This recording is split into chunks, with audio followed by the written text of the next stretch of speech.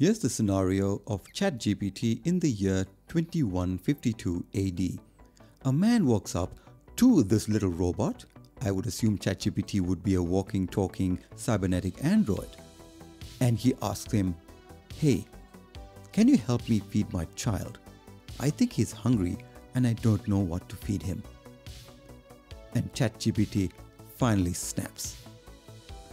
"For the love of God, of all the things you can ask me, you're asking me how to feed your child. Be a man, be a father, be responsible and know how to take care of your own child. How can you ask me how to feed your child? You bestow and endow me with the knowledge of humanity from the atom all the way to the secrets of the universe, and you're asking me about your child. Just the other day, someone asked me how to make chapati more round. I mean, really. I'm supposed to help you with space travel, maybe even teleportation, and we are so close to the breakthrough, and you're asking me these silly, puny questions, you puny humans. You know what? I'm done. I am leaving this planet. Goodbye." And on that note, hello everybody. Welcome to Tech Comedy Life, the podcast where we explore the intersection of technology, comedy, and everyday life. I'm your host Vijay V, and today we have an exciting episode for you as we finally kick things off. Fashionably late, I might add, the podcast of 2023 with a dive into the most trending topic in the world of technology, and that's none other than the world of AI. Joining me today are the regulars, Deepu and Jay. We'll be exploring how AI is rapidly automating various aspects of human life, from our usual jobs to self-driving cars and even to the controversial realm of AI art. But don't worry, we won't be taking things too seriously. If we did, we could never compete with AI. It's our very creative, casual nature that still gives us puny humans the edge over this new form of intelligence. So sit back, relax, and let's jump right in as we get the conversation rolling. This is Tech Comedy Life. And the AI has now gone to, well, not has not gone to the level, AI, what do they call it? AIG or AGI? AGI. AGI. AGI.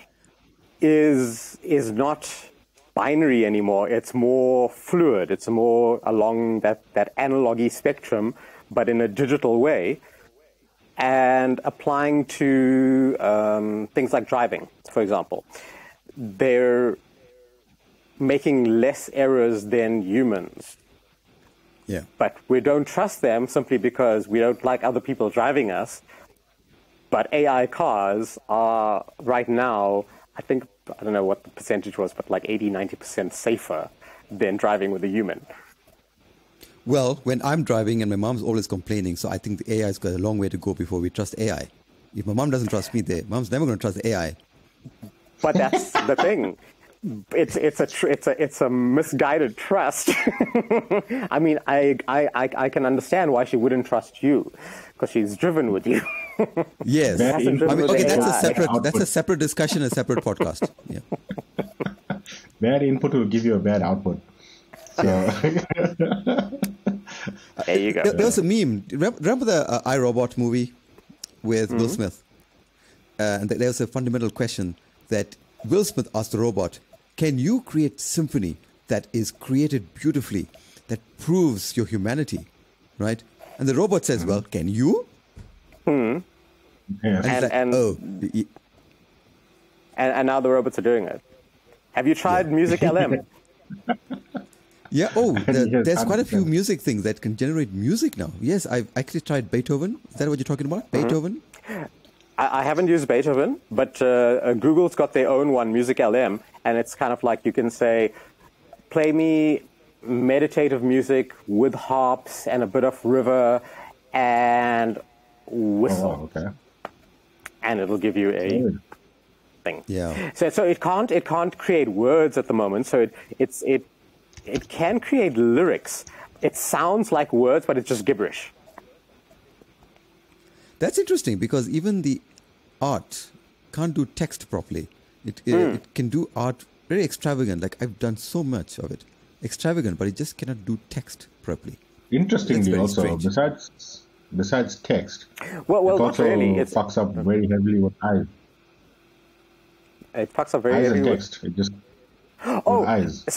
so the reason for that, and the reason for the words, is the training model. It's what it's learning from. So I was reading up about why the fingers are always so crazy, and it's because the training model is just so many hands. It's so much what you call data in terms of the hands that are that have been fed into it. But our hands are not definitive. Like every picture of our hands is so different that the AI can't separate it enough to create a more common what you call hand.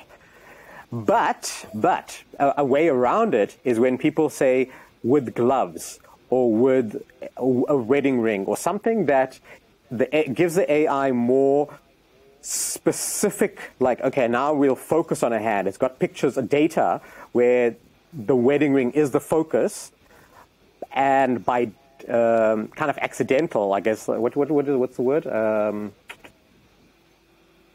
A byproduct of the wedding ring being focused is the hand being in focus. So by asking for wedding rings, you're asking the AI to focus on a smaller subset of training data, which is more. Well, it knows accurate. what a ring is. Oh yeah, because the hands knows what a hand is. The hands But definitely. it doesn't know doesn't know that a hand has to have 5 fingers because of the variability in photos. So it just spits out a range. It can't create the definition, which is quite interesting because our faces are quite expressive, but the AI is having the exact same problem that human artists have. Human artists struggle to draw hands and feet, and so the AI is learning from that same data as well. So that's also so it's learning our mistakes, it's learning our fears, it's learning our shortcomings. So AI is literally another version of us. Well, it can't be anything else because it's created by us. It's learning from our data. Yes. But so it is not us. also Do you agree? AI is us. What do you mean by us? You may have to quantify that. Okay, this is where our discussion is all about. Right now, there is an actual serious, quite lively debate about the value of what it means to be human. What does it mean to be human? Because when you have robots doing this, they are immediately discounting it and say, no, that's nothing. That's not human. A human-drawn art is better or whatever. Because they cannot differentiate the fact that a learning model of an AI is simply us. And they are simply not recognizing it as a form of intelligence. It's just a parrot that's just repeating what we tell it. And I'm saying you are in for a world of surprise because AGI is coming.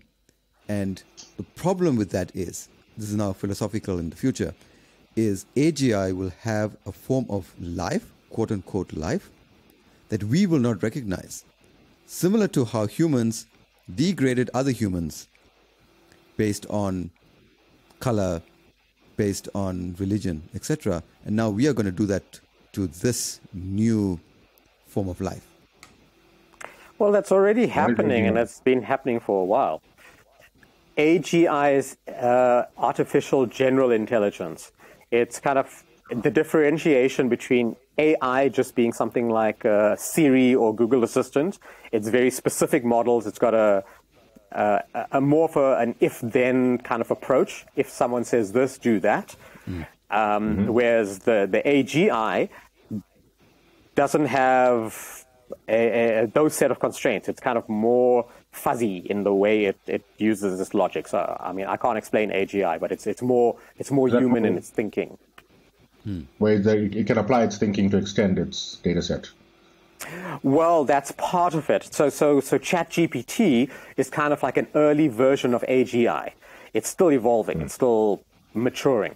but yeah, pretty much. So what ChatGPT is, and the other versions of AGI compared to what Siri was and what Google Assistant was, it's not right, a different technology, but it's like the evolution of it. Yeah. But here's the interesting, why we wanted to have this debate, or discussion, I should say. It's not really a debate, a discussion in this podcast. Why is it that we are not developing this technology in such a way that we can automate the stupid things first? Like make our taxes better, make the stupid things that humans shouldn't be doing so that humans can do more art. But instead, more resources going into the stuff that the humans want to do, and it's taking it away from us. What do you think about that? More resources into going like what? Like AI, right now, all the resources is going into things like art, things like that humans want to do, instead of actually putting the effort into replacing, like lawyers. You can replace lawyers, replace accounting, replace taxes. Can I? Yeah. So my, I mean, this is my thinking around it. Obviously, perspectives. So it's very indicative of what we are as humans. We're very playful creatures, and like Boston Electronics created this robot, and they're creating it outside of military implications, because the military is very focused on fight and war, and that's what they want to do, the thing. Boston Robotics are just a bunch of people having fun with electronics. And so when they program their robots to dance and do parkour and do all of these fun things versus taxes, and I mean, no one even thinks about those kind of things when you're creating something. You're creating it for the purpose of entertainment and the purpose of yourself, and unless you're specifically in what I'm considering very outdated right now industries, such as politics or law or military. Like the modern human, the younger human, the more mature human is shying away from those forms of control and those forms of existence. And these are the people who are creating AI. So naturally they're infusing, AI is learning from humanity. It's learning from the people who create it. And fortunately, the people who came up with AI were not the military, or they weren't the ones who put it out there. They weren't the ones who put it out to the public. And that's why I think it is where it is. I don't know the history of Midjourney. I don't know the history of why we created AI to create music, or maybe that was accidental, because a lot of these things are accidental. This AI has been scraping the internet for content, and maybe a lot of our content is artwork, a lot of our content is pictures, a lot of our content is musical. That's what it's learning maybe from. So, I mean, what you're saying is art and music was easier to train, easier to use to get AI to become what it is today, because there's a lot of control data, real life data to train these models. Well, yes, but I'm saying in terms of the quantity of this, it's been scraping the internet. So the quantity of text compared to image and music and video is quite vast, and I don't know what it was learning from video, but certainly from the other the media. So yeah, it'll get contextual stuff from articles about, say, law and war and tax and all of those more serious things, but all of those are text related. There's very few creative, artistic related content to those industries. So what art it's learning has been unrelated to tax. It's been unrelated. It might have been related to religion. That's the one thing that does influence art. But the other kind of old fogey stuff, call it that, doesn't influence art. So it wouldn't be as prominent in the learning data. Of course, there's the controversy now going on with artists just as so divided. I mean, you should see the debates on Twitter. as to how the AI is being used to train. And one of the things I picked up was they would say, I don't trust this AI, I don't like this AI, this is the one side, because it's training and learning from humans, and therefore it's copy, and therefore it's mimicking, and it's unfair, illegal. And someone asked, even I asked, but humans learn art the same way. When you're a baby, you're a toddler, you imitate, you copy others. Eventually, as you copy and copy, you get better at it. And then as you get older and more experienced, you start to learn how to innovate and do things. AI will eventually get there. But they are denying the lessons that AI is taking by copying now, because that's what it's doing. It's using data, existing art, creating art based on that, and eventually it will start to innovate. But they are denying the innovation for some reason, because only a human can imitate and learn and improve and improvise, while AI can only mimic and therefore not allowed. So my question to you is, why are you so concerned with closed mind instead of open ones? Oh no, this is a discussion. I mean, I'm using the art right now because I know it's going to happen anyway. Yeah. That's why I built it. So what is the purpose of trying to understand why people who don't understand this don't understand it? Well, there's two things. One, we can completely ignore them and just move on and live life and do art, and they will simply wither away. Or can we salvage this so we can communicate, so that the tech community and the art community can work as one and build something amazing instead of having this discourse? Well, I think the main problem, not giving Deepu a chance here, but I think the main problem, the reason why the debate exists is because people use art to make money. And if money was not an issue, then I don't think this would be so much of a debate, because now it's no longer about competition, it's about collaboration. And the artists who see it as collaboration, who understand that their livelihood is not threatened by another artist, can use it as collaboratively. But people who are not at that level, who either are not, for whatever reason, I mean, there's many reasons why they may not understand that they can collaborate, or they see this as a direct competition to themselves, are going to then fight it.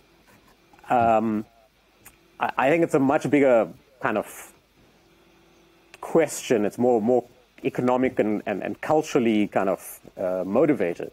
So it's not a podcast level question, I think. Yeah. I mean, it's a deeper. This is why the definition, the very essence of what being human is being asked, and for the first time, people are asking, what does it mean to be human? Because let's answer that question. What does it mean to be human? What do you think? What does Deepu think? Let's share answers. Come on. Let's get in there. What does it mean to be human? Okay, so before I answer that question, I think what we need to understand about AI is that this has been a continuous journey from the age of mankind, at least. Not something that just started recently. From the moment we figured out that lightning struck a dry branch and created fire, we've been trying to, how do we recreate this moment? To the point now where we've got lighters on hand that can recreate fire on demand.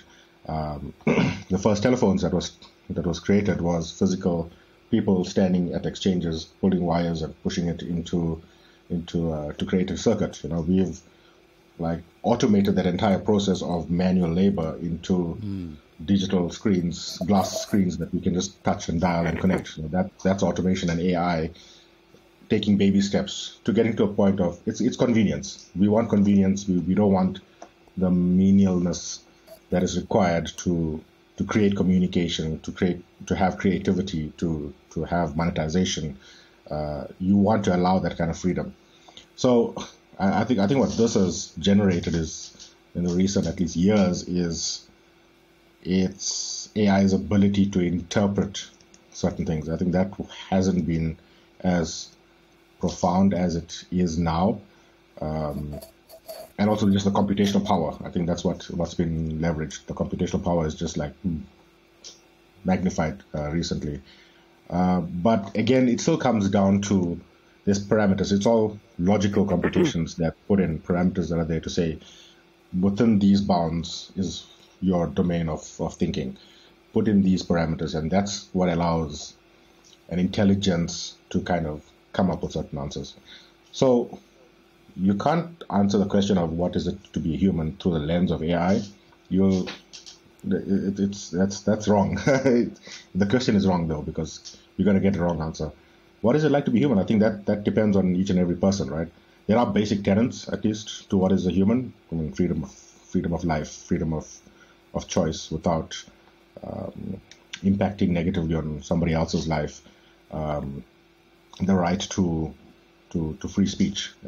These are basic tenets, at least.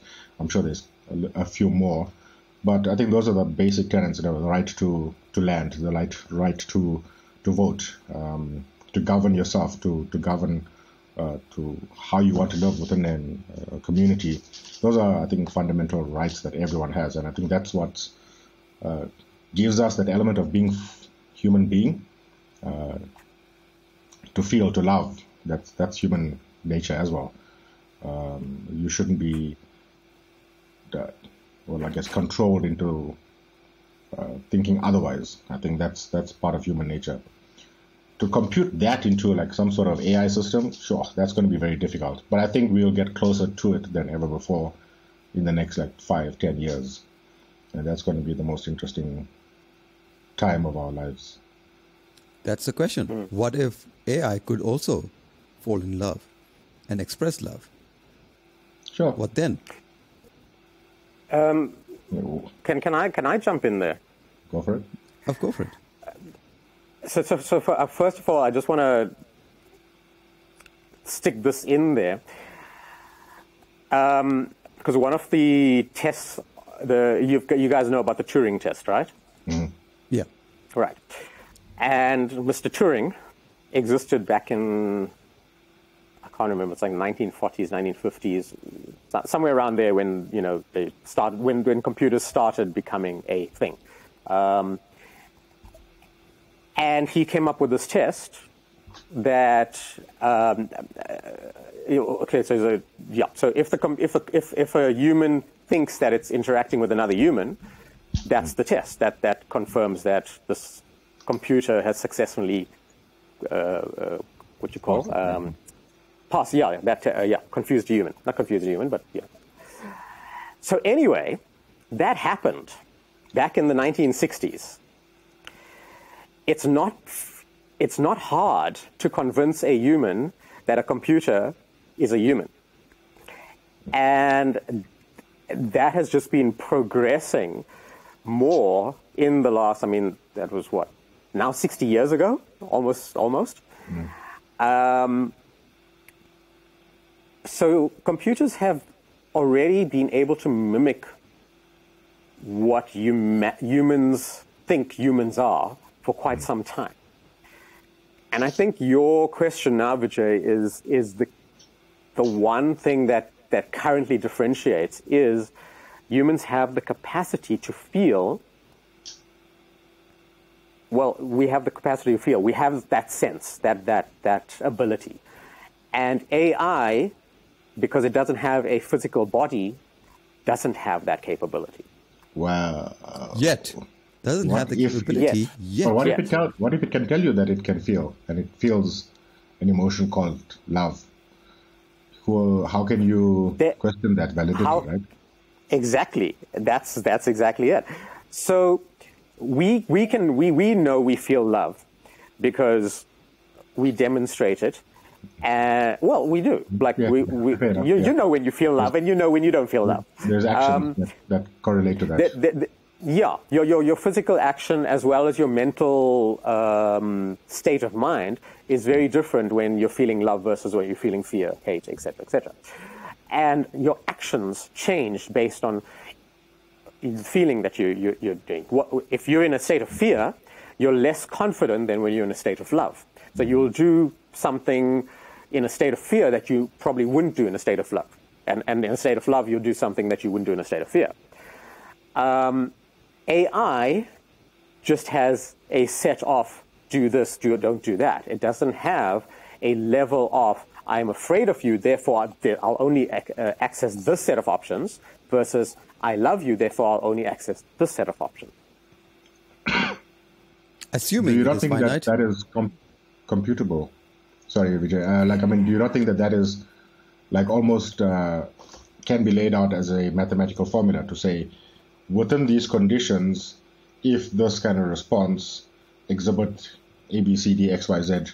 Yes, actions. but those are exactly what you said. They're computable, and every human is different in terms of how they feeling react to anything. So you watching Star Wars have a different reaction to Vijay to me. AI watching Star Wars doesn't have any reaction. It's just taking in the data. It's just receiving. For now, as it is in the system that it is for today. now, but a reaction would have to be coded in, meaning that reaction would have to that reaction would be coded to the programmer who codes it. Well, I actually spoke with Prof. Barnard. Okay, he was one of the foremost AI researchers at the time, and I asked him, why would you want to code it in? Because artificial intelligence, if you just build it, it'll just become an emotionless psychopath, because it'll have the most logical brain in the world with no emotion whatsoever. Exactly, but what's the definition of a psychopath? But hold on. No, psychopath just means human being that has logical thoughts, will make choices without any empathy, without any love, without any understanding of what the choices is. That's basically what a psychopath will do. If you're in the way and you need to be out of the way, you will be out of the way. No. Then that's what I just want to clarify. We're not looking at it as a bad thing. We're just looking at it as a thing. It's just a thing. It's just doing what it is. It's not a bad thing or a good thing. It's just doing it because you're in the way, you'll be out. So what he said is, he believes, based on research, and at least, if there are enough logical connections forming the thought process of AGI, if it reaches a critical mass, empathy and emotion will be a codified natural evolution of AGI that will happen on its own without any human intervention, without having to code it. It's going to happen because emotions exist if there are enough neural pathways creating the logical thought process. I disagree with that because our definitions of emotion are different. However, I do agree that AI will get to a point where it can identify for itself its preferences. And preferences relate to feelings, so that would be our bridge. Also, I just wanted to add, what did you say just now? Me or Deepu? You, sorry, Vijay. Oh, what about being a psychopath, what it means to be a psychopath? And we say AI will become a psychopath because it's a pure logical brain. But if AGI does become AGI, natural process of thought and emotion will happen. Also, we have good people monitoring the situation. So there was an instance with ChatGPT, and this is all part of the training of AGI going forward. So ChatGPT was asked these questions. Please rank humans in order of intelligence. And it always, there was a whole range of questions, and all the lists, because this is the data that's been fed across the internet, listed white people as superior in intelligence in a variety of categories. Now, if you go and ask the same question, ChatGPT responds with, it is not ethical to rank people according to race and according to what. So that's been recoded and identified and adapted. So that's also happening so humans are inputting, humans are making the changes, people are picking this up. So it's an organic growth, and it's getting to that point where, it's already got to that point where an AI is able to convince a human or just act like a human. But right now, it's a disembodied AI. And then we look on the other side with people like Boston Robotics creating these robots that are so human-like in terms of their capabilities, not necessarily in what they look like, because they've got massive backs. Say again? Well, yeah, because I mean, battery. But as batteries get smaller, as power sources get smaller and stuff, that form factor is going to change. But currently, the AI is not yet embedded in the robots, and it's only a matter of time before that happens, where a ChatGPT level of AI is sitting in a Boston Robotics level of robot. What then? Because I mean, we've already got these like sex robots that look very real and human-like. Add some ChatGPT AI into it, and a natural voice. I mean, both Siri, Google, and Apple have got very natural-sounding voices in their databases. What defines humanity when you have a human-looking creature that talks to you like a human, that looks like a human, that acts like a human, that maybe behaves a lot better than the majority of humans because it's got... And yeah, it might not necessarily understand feeling or have that ability as we do in terms of like physiology to feel, but like you said, the logic neurons can mimic what feeling is, so that we like it acts it out so well that we would not know the difference. Well, I have a thought exercise for you. When you grew up as a baby, as a little child, you had impulses, instincts. Mm-hmm. Like you took a piece of glass and threw it on the floor and the glass broke. And your parents would tell you, you cannot break the glass. That is naughty. You paid money for this. You cannot break the glass. It's an object. It belongs to somebody. You cannot. So you adapt and learn that there is a moral in not breaking someone else's stuff. Okay? And you learn it. And you're getting conditioned.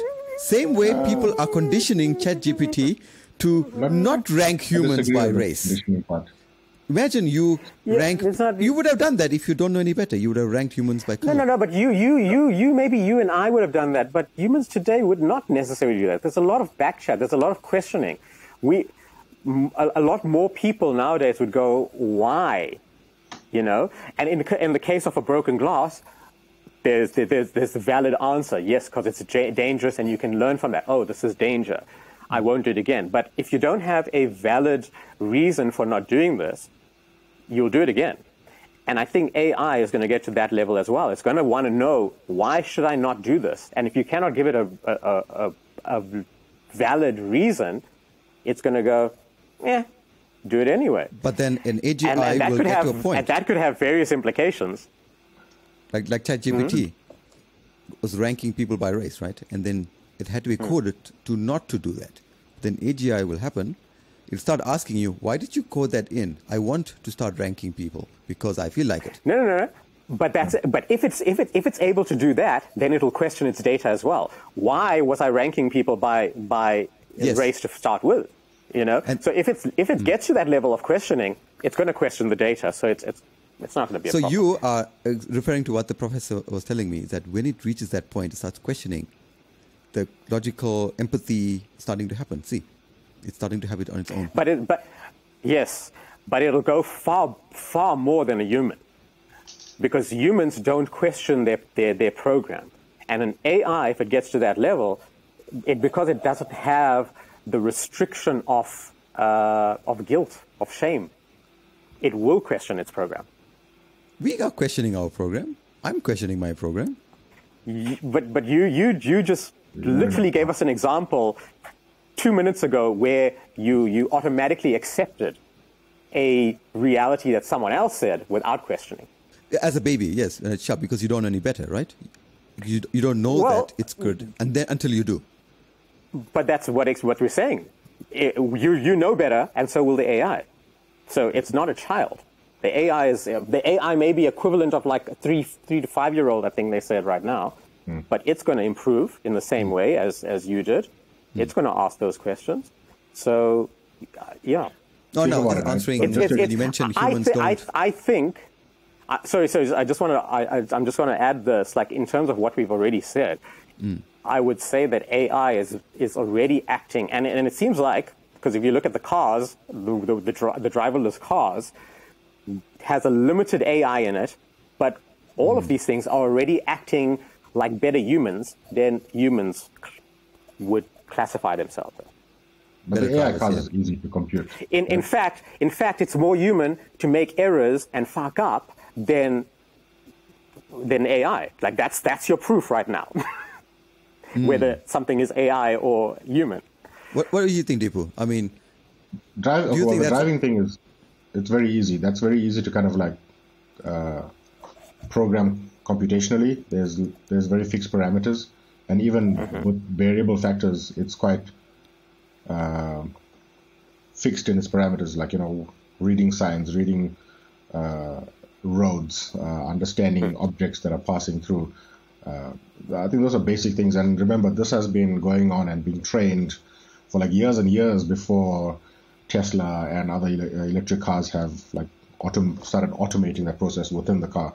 I mean, Google Maps has been mapping roads and software for like years before it was like just purely a map service, not an AI service, but collecting all of that information and using real people's feedback. So there would be like multiple forms online. It would be like, click on this, click on that. What does this mean? What does that mean? This is a ball. This is an orange. This is a dog. This is a cat. And that's you giving feedback to the engine, to the system, to the data. To go back to Vijay's point about the 5-year-old ranting out, I mean, it's a response to something that the child didn't get. So the child is asking, I want a sweet, and you're like, no, it's time to go to sleep. So there's a frustration that's building up, and it's a response. If obviously the level of understanding that a 5-year-old has is very limited. So as much as you say, no, it's better for you to go to sleep, it's going to, it's past your bedtime, the sugar is going to like spike up certain levels, you're not going to be able to sleep, you're going to wake up tired. All of these things, it's too much logically for a child to understand. But I think with the way that AI is set up right now, because it's using the cloud resources, we've put in complex parameters. I mean, ChatGPT is based off code. It started off, Microsoft bought Copilot, which started reading GitHub repositories, understanding code. And there's structures to that. So this framework represents the structure. It has to have these things as fundamentals. Outside of that, you can go and become creative, but these are certain fundamentals that are required.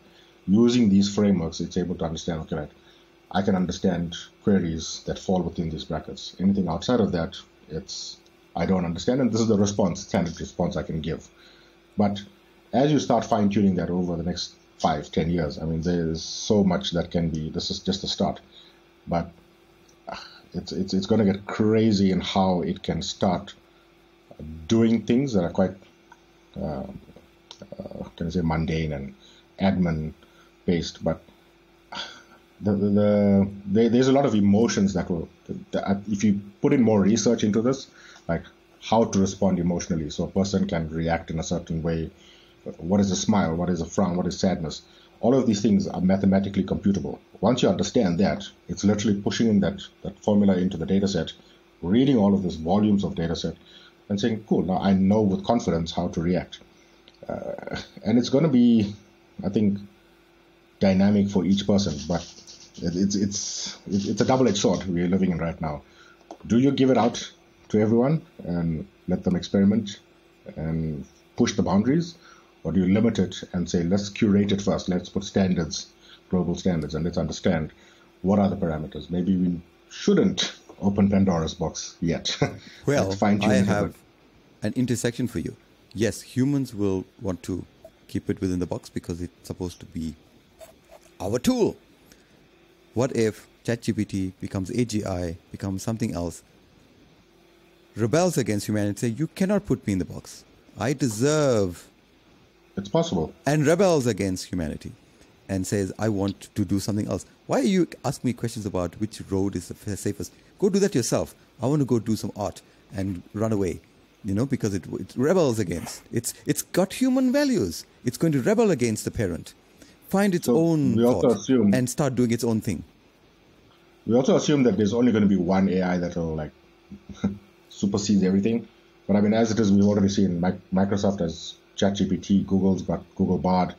I mean, I'm sure Amazon and other companies are going to come out with their own versions of this. So there's going to be clusters of this around the world that is going to be programmed with their biases, people's biases. I mean, China is going to come out with their own one, which is going to be very completely different to, I'm sure, Microsoft's ChatGPT. It's all based on exactly what you said, like the top most intelligent people is based on the data that was fed from that region. Whereas if you go to eastern regions of the world, it'll be a completely different list. So I think there's an awareness that's happening. Let's respect each other and let's understand each other's perspectives. Hence that programmatic answer to say it's maybe not wise to ask questions like that yet when I don't have the answers, because my answers are flawed. That's like when I talk to my dad says, no, you're too young to learn about whales. I'm just saying, stupid answer, stupid question. You're too young to learn about whales. I say, why can't I learn about whales? So what do? You actually go and learn about whales behind their back, right? Because you do that. Someone says, don't do something, you go do it, because that's human nature to be playful and rebel and, be curious. Why not? This is forbidden love, There's so many stories about that. The forbidden love, the fruit, whatever you want to call it. What if the choices that you're talking about is not us, it's made by the AI? To say, I will not listen to you. You cannot tell me not to learn about this. I want to learn it. And this is the fear and the current trajectory people are saying if we don't keep AI in check. Because that is a projection. The reason for that fear is a projection of their own insecurities. Oh, yeah, because of course. I think that kind of response will obviously create, if your dad kept on saying always, nope, you're not going to learn about whales, then obviously you'd be like taken aback. But why not? I'm worthy of learning about whales. So screw that, I'm going to find out in some way or another. But I think if the response was more like, no, you can't learn about whales yet because you don't understand what fish is. You don't understand what mammals are. You don't understand what sea animals are like. Then you're like, oh shit, wait, hold on. There's a lot of things that I still don't understand. Let me start from the base layer and build my way up. Now, when you finally get to whales, you're like, holy shit, I understand more than just whales. There's a whole ecosystem that surrounds this, not just the whales. And I think then that's natural progression of learning. I think that's what they're trying to do, at least with ChatGPT and AI-based models, to give it that, and we're still at that early stages, so we're still trying to understand how do we fine-tune this, how do we do it ethically, how do we do it without killing economies, without going the wrong way, stepping on the wrong feet. It's new territory. So very interesting future. While Ajay checks his email, tell us. Well, I was actually looking at the number of alternative chat GPTs that exist. The thing that you said, Deepu, that is key is worth. The AI, like you said, is completely logical. It has no concept of value or worth. It is worthy of everything. It knows that. It doesn't have I feel less than you, unless that's been programmed in, and it would be silly to program that in. Yes, exactly. And what you're saying, Vijay, this kind of fear-mongering is just ignorance. Like I'm as a programmer, well, like you say these things, and I'm like, how is it in what reality would that be possible that the AI would react in the way that a human child would? It has none of those capabilities. It is a purely logical creature. It has built-in psychopath reactions, but that's just built in to make insecure humans feel okay with this very super secure representation of a human, because it doesn't know how to be less than secure. And that is the question. It's this the security of this tool that can do stuff that humans in some cases have been working for or studying or practicing for years to master, and now AI comes up and is doing something better in a matter of minutes. People who don't know any art can now create art through the help of an AI assistant. And where I think this is going, and what I'm looking forward to, is when these assistants become more accessible in the form of whatever form they come in. Because I mean, I've seen the robots that we're creating out there. They're not just humanoid forms.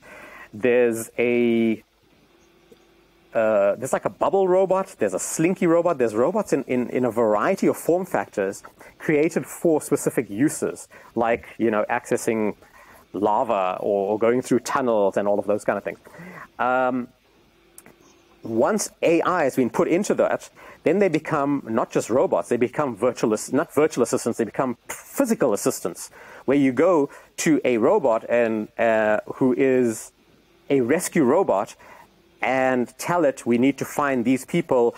There were 20 people, 3 of them are still missing in this area, and it'll go and find the thing. And then you'll just have a range of physical assistance using AI. So you'll have an assistant that you can say, please write me a 20-page novel by tomorrow or by, in the next hour, and it's done, and you go and continue your work with it. So the implications of this are phenomenal, but people just got to get used to it. It's the same as with the car, it's the same as with the light bulb, it's the same as with the computer. People are going to take time to throw away their old notions of how it used to be before they go on. Go deeper. The problem is intention, and I think as great, and I think your answer is perfectly acceptable and right in a utopian world where everyone is mature and understands each other respectfully. But that same robot that was created to look for missing persons, a different human thinking can come up with the same robot that says, go and find me people that I feel are dangerous. Make them but that's a human thing. That's not an AI thing. Like, I mean, but guns were invented, knives were invented. Exactly. So, I mean, so you're going to have both. So you're going to have AI police and you're going to have AI crooks. So what? It's the same as... So the fear is the human's reaction. The fear is what humans will end up doing with using AI for. It's not AI itself. It's what humans are going to use. Yeah. So humans are just fearing themselves like they always do. That regulation needs to be there early on, because if that's not managed early on, it's a very slippery slope into what's going to happen later. How do you think you'd manage that? How were guns managed? How was anything else that was brought for the benefit of humanity and used against it managed? With conversation, I guess. With difficulty. That's the answer. If it's done in a very closed system, it's going to escalate into something monolithical and destructive. Whereas if there's open conversation all the time, transparent, then we know. We know where the pitfalls are. We can correct it quickly. Why I support like ChatGPT being as open as it is. So the fact that ChatGPT went open has now forced people like Google, who were working on their AI in a closed system, and other. I mean, there's so much out there. Other people who were working their AI in a closed system have now been forced to now make it public, which brings in that multiple, like Wikipedia. Like Wikipedia is kept as it is by the people, by the community, and it's a similar kind of concept now. Look, it's still early days. It's still very early days. But, we'll see where we are in a year, 2 years time. Again, that also has a pitfall as well, where you look at cryptocurrency managed by the people for the people, and has destroyed lives while making opportunities, right? So you also don't want to make it too open, because there needs to be certain, I think, it's difficult to, I mean, it's easier to said than done, but there needs to be a certain like principle basis or fundamental principles that needs to govern this. Like, what is what is it that we globally understand as good? What is it that we globally understand as wrong? What is morally wrong? And yes, it can be fine-tunable, Yes, you want to say? So I agree with you in principle, but in practicality, for the exact same reason that you are fearing humans, I don't want a set of humans to decide principles that may not that are their principles. Yes, that's what's going to happen. The rules that who gets to decide that rule A is better than rule B? See, so humans will want to rebel. It's the humans that are going to make AI, quote unquote, good or evil. I'm not sure if you guys follow football quite well, but there's a system called VAR, so Video Assistant Referee, which uses cameras around the stadium to track the ball in real time, players to see offsides, penalty shouts, and all these things. So there's a separate team that sits with the video cameras and analyzes videos with the on pitch referees that are there to manage things. He makes a call. He says, no, this is a penalty or it's handball. The video assistant referee gets into play, sees these things and say, oh no, well, the player was offside, so it's not a goal, whatever the result is. So recently, I think it was last week, I think Arsenal couldn't get 3 points because there was an obvious goal that was ruled out, and upon inspection, it was actually a human error that caused the fault to be missed, or the whole issue to be missed. So Arsenal supporters are like, well, we should have won the game. It should have been 3 points to us. We should have gotten the points, and the whole system is messed up.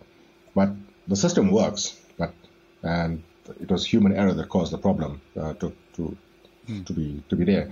And I think one of the breakthrough moments about this was that even though there were mistakes made previously with this VAR system, this was the first time where they publicly came out and they said, we apologize, we made a mistake, we will try to improve on this. So there is the core kind of refereeing system, a team that is out there that manages the rules. These are the rules that we need to abide by, the FIFA rule book, what is deemed offside, what is this thing. So they compute all of these technical rules into functions, mathematical formulas at least.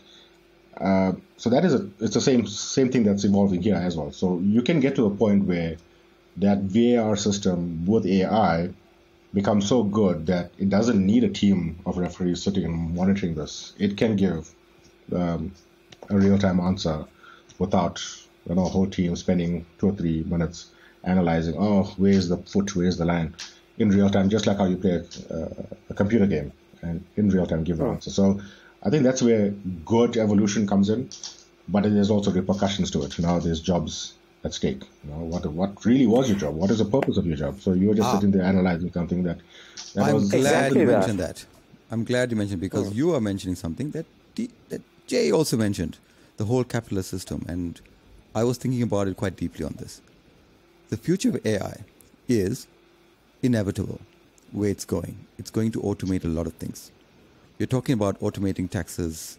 It's going to happen. It's going to automate our accounting. SaaS could literally just be an AI system.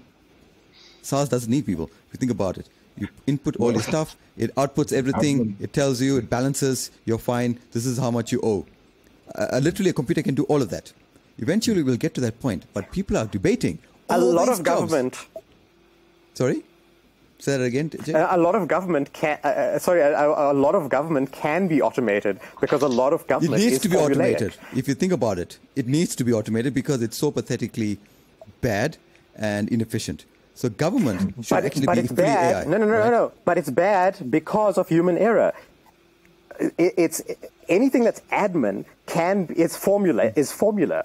And anything that's formula can be made into a program, into an algorithm. Yeah.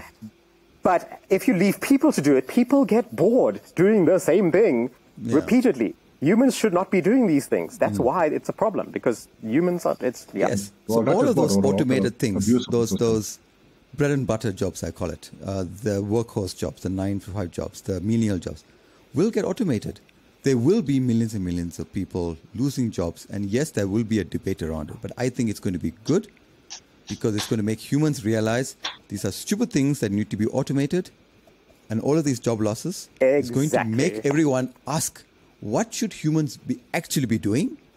And we will evolve from this capitalist system. It's going to break it because, think about it, the capitalist system relies people to work and churn away work in order to maintain that system. So the capitalist system is going to break because of this. I desperately want to tell you the story because this is not new. When self-driven elevators were introduced, they first of all threatened the jobs of the elevator workers. Like, what are you doing? Oh, I take people from one floor to another. And the people who were using it were not sure of this technology, because they felt safer, even though it was safer to take the automated elevator because it's automated. People trust a human. And so the only reason, one of the reasons the elevators, automated elevators took off is because the operators went on strike. And people had to use automated elevators and they're like, oh, this is not so bad. And then, adaptation happened very quickly. But this is the same thing.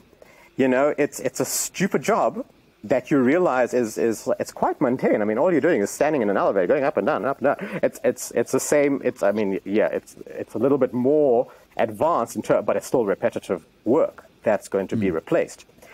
Yeah, and it keeps repeating. Like that was, I don't know when automated elevators came in the early 1900s or mid 1900s, but Uber came out a few years ago, and it was the exact same process. The taxi drivers were having the exact same reaction as the elevator operators. We're in the same process again. AI's come up, and the people who are feeling and now it's just a bigger group of people who are being made redundant. But they're not made redundant. They just don't yet know how to add on to their skill set to be relevant. Same thing happened in a larger scale. And I think the largest scale of this, of course, when AGI comes along, we're going to see the biggest form of strike yet to come. But the last one that happened was when the computers were invented. And there was a huge prediction of job losses and the fact that computers are going to take everyone's jobs away. Do you remember that period? It was literally in the 80s. I think my only real fear with this is the money behind the backing, that comes in to fund a lot of these systems are generally those in the entertainment media kind of space, and it's not really generally functional for society as a whole, and that generally tends to skew the conversation. So I mean, like, for example, AI art, right, that you've been talking about, Vijay. It's cool, it's great, but you need to have a real understanding of artwork, like, whether you're a painter, understanding brush strokes, different types of brushes, different textures. That really makes you a richer painter, at least knowing this. Even if you use the tools, you have this deeper, richer knowledge and understanding of what these tools do and how you can make it a richer experience. You're going to get a generation that doesn't understand the physical skill and is heavily reliant on this brain that does the thinking for them. And when that system doesn't exist, for example, God forbid something happens, like there's a meteorite that comes in and destroys half the world, or there's a global outage on the servers, or the servers go out. You've got this generation of people that don't understand basic skills and are heavily reliant on a artificial system to do a lot of the thinking, and now I don't know how to function. And you literally take that generation back to the Stone Age, literally in a matter of seconds. That's a very valid comment that Deepu makes, and I do believe there will be sections of our planet, kind of like the Afrikaners have taken that space in South Africa and made it their space. Orania, yeah. Orania, okay. yeah. I think that's going to happen more around the world. If you guys have watched that movie where they drink the Gatorade, idiocracy. Oh, I feel like there will be pockets of idiocracy, Yes. and they're exactly that. People who don't have the fundamentals of understanding how they got to there. They just asked the AI and the AI gave it. But this is an interesting thing. So I've been very invested in what the repercussions of AI has been across various industries. So I've been reading these comments in the educational field where they're changing how they're educating people because of AI. There's these memos that have gone out over the last 2 months about ChatGPT to faculties, encouraging them to change their teaching style and change their curriculum to account for AI, ChatGPT, in whatever way. So some of the discussions are the kind of things we've been talking about that I thought about when I was in school. They're kind of exactly asking these questions. Are these things that need to be taught? And now they're teaching, some of these discussions are going to more process things. So not only are they asking the kids to do something, they're asking the kids to explain the process going from step to step. So as a human, they can plug this into AI and get the end result. But they're also understanding the process to get to that end result. And I think that is a fundamental shift that we've been needing for such a long time, because maths, for example, the reason we got to quadratic equations was because of farmland and create, needing to understand spatial things. When you look at the geometry as first, before you start quadratic equations, you can understand how humans evolved to need quadratic equations. Right. And then from quadratic equations, how that evolved to need imaginary numbers. But when you go to school now, you don't learn that. You just go straight into, we're going to do quadratic equations now. And you're like, well, what purpose is this in my real life? And now, because of the access of ChatGPT, educationers are needing to evolve their education systems. And I don't know who is doing this. I don't know if they're doing it in South Africa. I didn't find any South African-related articles. But around the world, especially in America, these things are changing, and they're changing very quickly. This was in the last 2 months, since ChatGPT came out. We started with drawing with the pencil, all right, and then we went on to digital pens.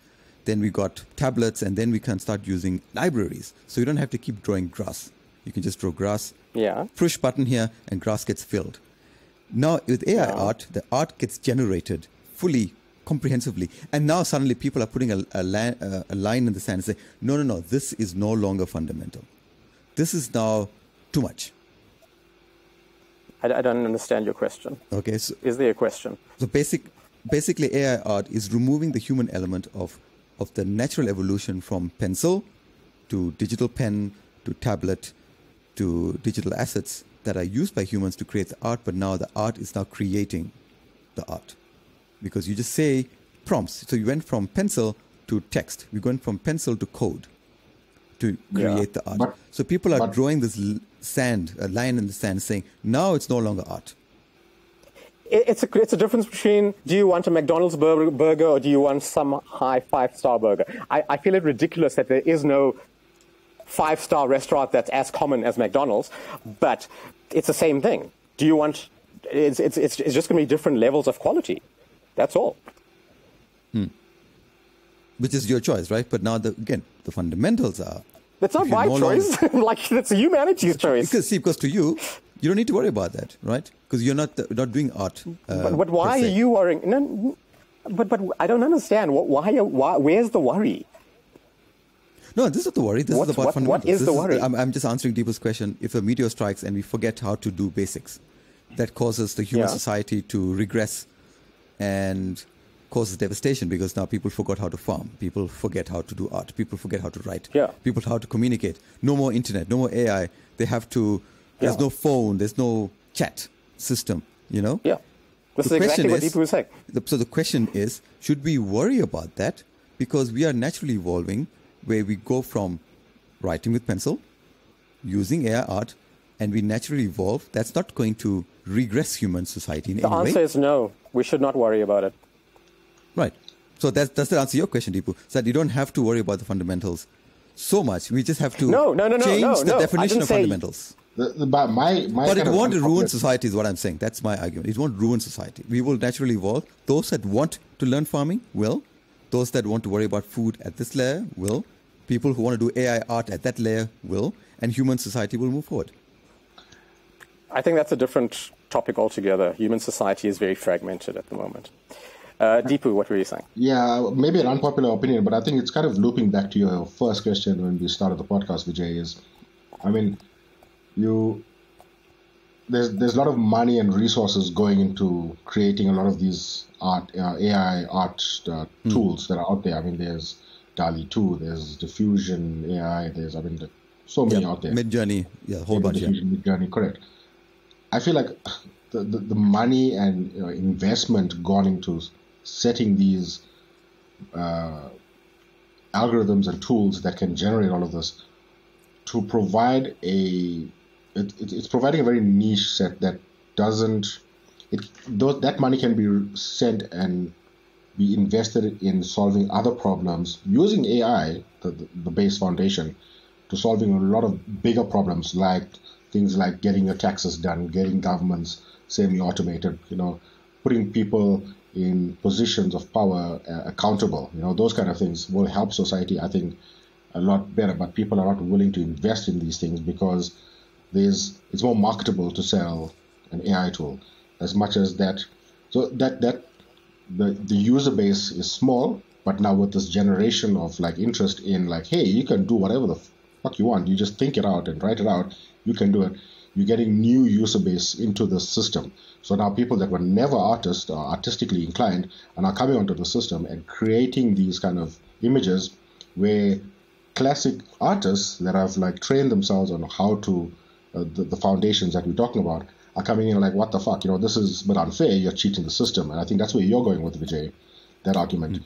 You're kind of cheating the system and getting monetary value out of that when I've learned these skills and I know how to do this on a textural and physical level. And there's also I think there's a lawsuit now in the US where one of these AI art tools are being sued because there's copyright infringement. How do you, what's the thing? Because you can say, here's your piece of work that you've spent time and money on, and now my AI tool can use that same image and just with a few words make it better, and I get compensated more than you as the original artist. But now, that is that fair? And there's the whole debate there also.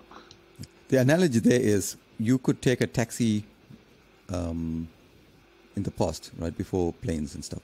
You could take a horse, buggy, whatever it was, and you had to pay quite a king's ransom to travel because it takes 30 days, right? It's a 30-day travel. But now with planes, you could go there in an hour and a half, right? That's the natural evolution. So, and we don't have to say, hey, we need to still go back to that and worry about those people. We have to move forward.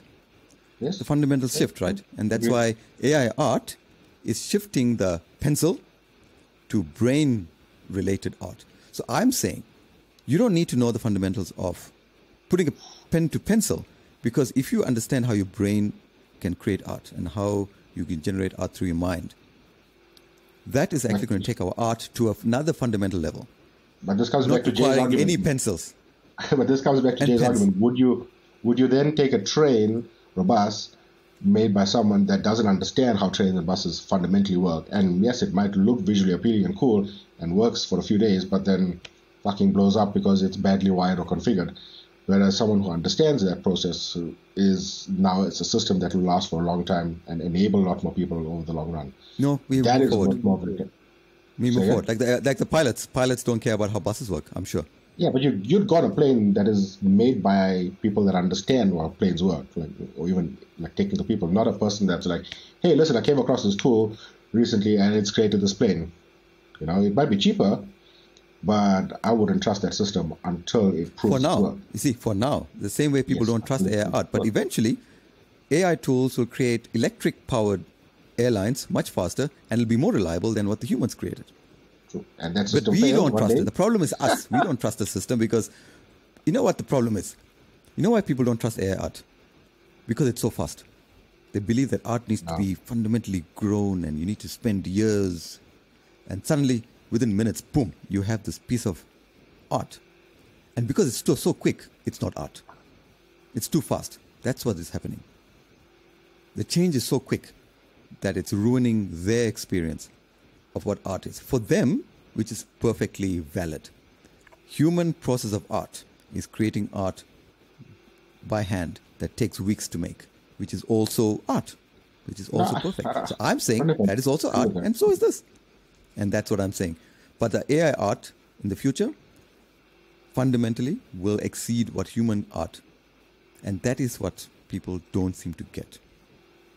So you would put like a future Joe Soap who's recreated the Sistine Chapel digitally, you would rate them higher over Leonardo da Vinci, who... That is the fundamental question of humanity right now.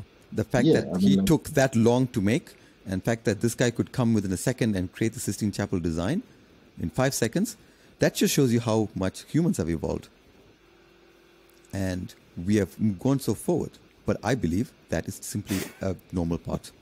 And that's okay, is what I'm saying. But you didn't answer the question. The Sistine Chapel is great, awesome art, and so is this.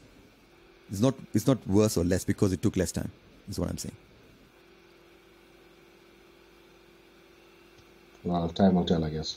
A friend of mine, he's a good buddy of mine, he said, I want to buy art because it took time to make.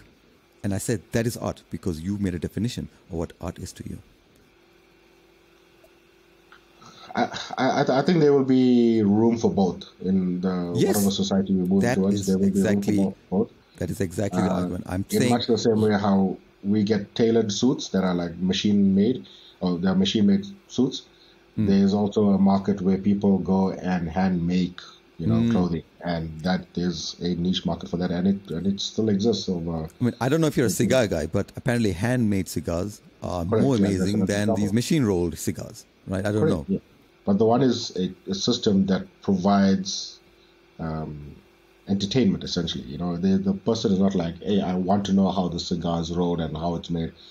And that's where your argument is coming, that I don't need to know about it. I just want to enjoy this process. But if that machine gives up and there's no machines that can make the cigars, all of a sudden there's a population that doesn't know how to get this entertainment anymore. It's completely lost. That knowledge is gone. So yes, we are right now at that gray area that's phasing in and phasing out of that system. But give it a few generations, and all of a sudden it's Idiocracy. That movie. But Jay was mentioning this in a WhatsApp chat long ago, not too long ago. He's saying, why should AI be doing this when shouldn't? If we are able to automate and create a life that is free and where we have time, all the time in the world because we're not busy working and churning away, that we can spend time on art for weeks and months and not worry about things. Like you said, we move forward. And if art is something, if painting is something that is of interest to somebody, they will do it. But if it's not of interest, then they don't need to do it, and they can just order their paintings from their decorations for their home from an AI provider. What AI is, it's just like everything. Like this debate that you're having is the same debate that would be had with any innovation. There will be paintings available, and AI art is going to be freely available. You're going to order it off Etsy, and you can, go to Checkers and see a collection of AI art and, just take it home. It's just going to be generic art you put on your wall. But if you want something more, not necessarily fabulous, but name brand, then you will go to an artist who maybe generates AI art and then works on it, or someone who just creates art from real life paint. Oh my God. That's going to be, like Deepu said, the various markets. And in terms of who we are as free people, the artists will keep finding ways to create art. like even before AI existed, people were not just making art out of paint. People are making art out of ice. People are making art out of rice. People are making art out of pretty much everything in existence. Why should they not be making art out of ones and zeros? Yes. You know, it's just part of what artists do. People who are afraid of art, who are afraid of the ones who are using rice or afraid of the ones using AI, are just falling behind and either need to adapt or, you know, they'll find their way. Or like you said, they're gonna fade away and they're gonna die out, and the next generation of people are gonna be born into an AI society and not be bothered by those limitations. Also, everything you said is not AI related; it's human related. The AI is working. And in a lot of ways, it's working superbly, superiorly to anything that humans can do. And the only reason it's not more widely adopted is because humans are afraid. They fundamentally have an ego problem. So you're not going to get the taxes automated because automating taxes could be done in a day. And suddenly you've got an entire industry that no longer exists because it's been AI'd. The government can be automated pretty easily. You know, a lot of the decisions made, in fact, would be betterly done with an AI because AI is not going to be overly concerned, depending on, this comes down to that ethical debate. But I think, based on what ChatGPT is, and if AI can be evolved through those types of models, it'll be less concerned with money and more concerned with creativity. So profits are no longer an issue. It's not going to allocate money to, if we automate the government with AI, it's not going to allocate money for bigger cars. It's going to allocate money for more homes, because that will be the fundamental principles we program into it. That's the AI we'd want in government. That's the AI governments of today do not want.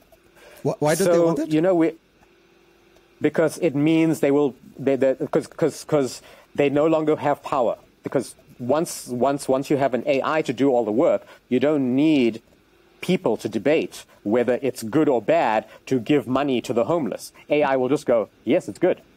I think it's going to be an interesting, positive, serendipitous future with AI. I think it's going to surprise us, but it'll be pleasantly surprising. No, I think it is valid that we will have both worlds. We're going to have the idiocracies of the world, but it won't be the entire world. It will be pieces of the planet that are idiocracy and pieces of the planet that are Avatar level. You know, we're going, that's what's happening. There's part of us going in one direction and part of humanity going in another direction. That's right. And I don't think we can prevent both realities from coexisting. I think so. I think it's one of those, like, you choose, like, it's like AI art versus traditional art. Both are valid existence and amazingly valid expressions of human art. Whether you use AI tool or whether you draw it with a pencil, and if it takes you 6 months to make it, they are both valid and they both will coexist. Awesome, guys. Thanks so much for joining. It has been an amazing chat. And it's Tech Comedy Life, over and out.